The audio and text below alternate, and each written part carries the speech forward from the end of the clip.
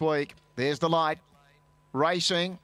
And Kate Stream won the start here. Berrigan Boy, the rider looks to be in trouble on it, Berrigan Boy. Looks like Omar Ay, not sure if he lost his irons there when that horse jumped from the gates. Yes, he's in awful bother here on Berrigan Boy, which takes up the front running. It was expected to lead, but he's got no control over this at all, eh?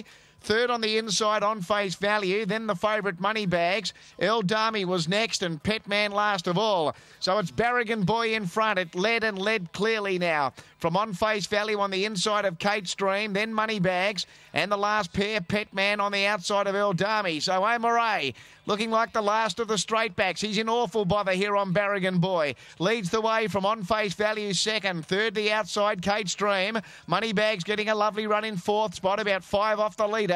Then Pet Man, and last of all El Dami, so about to turn for home, and it's Berrigan Boy leading. On Face Value second, Kate Stream was third. Coming out now was the favourite Moneybags for Tourneur, then Pet Man and El Dami. Berrigan Boy still led at the 300. A's actually gone for the whip, led the way from On Face Value, but here's Moneybags descending, then Kate Stream and Pet Man. Moneybags quickly raced up. Gee, Berrigan Boy doing a good job, and so's Omar Ay for that matter, then Kate Stream. Moneybags just in front. Berrigan Boy's coming back. What a performance! Omar Ay, unbelievable. Berrigan Boy's won. Moneybags second, Kate Stream third. Then Pet Man and El Dami from On Face Value.